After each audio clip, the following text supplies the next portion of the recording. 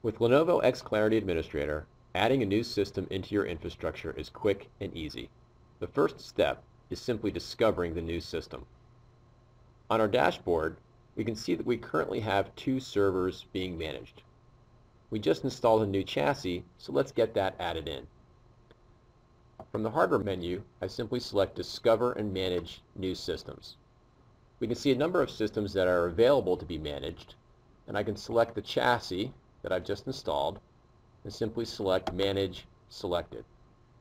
Of course, I need to make sure that I give it the proper authority to discover and manage these particular systems.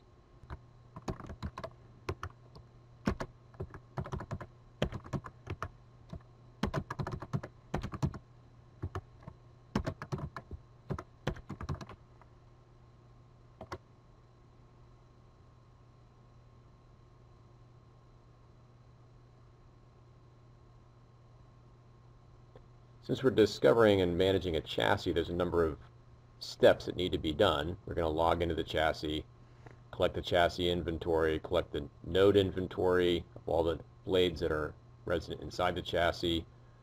It'll collect the inventory for the I/O modules, and then it'll do some basic setup for the chassis itself to make sure that we can manage it properly. Okay, so it's got that chassis built.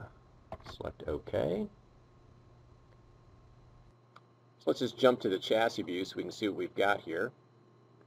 We'll come back in one of our future videos and get into more detail, but here we can see that we've got the view of the chassis ready to go. All right, so we can begin to manage from a graphical point of view. If we go back up to the dashboard for a second here, right, we can see now that our hardware status has been updated. I've got a lot more servers in the chassis. I've got some switches that are in my chassis, the chassis itself.